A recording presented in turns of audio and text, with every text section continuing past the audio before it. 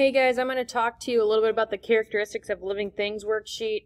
It'll be easy if you're here, but if you're home just looking at this, you might be a little confused. So we're going to talk about characteristics of living things. So what does something need to be or need to have to be alive? So I'm going to have you make sure you filled out the what it takes to be alive discussion post before you do this.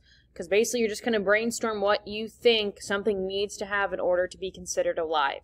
And then you're going to come to this worksheet and you're going to look at these different examples. And you're going to put an X if you think that that object or that thing does one of the characteristics of life. So it says place an X in a box for each item if you believe that that item does that particular thing. So ice can grow. So I would put an X in that box next to grow under ice. Okay? And then you go through and you'd fill out all your X's for each one of these if you think that they do those things. If not, just leave it blank. And then you're going to come to a final decision.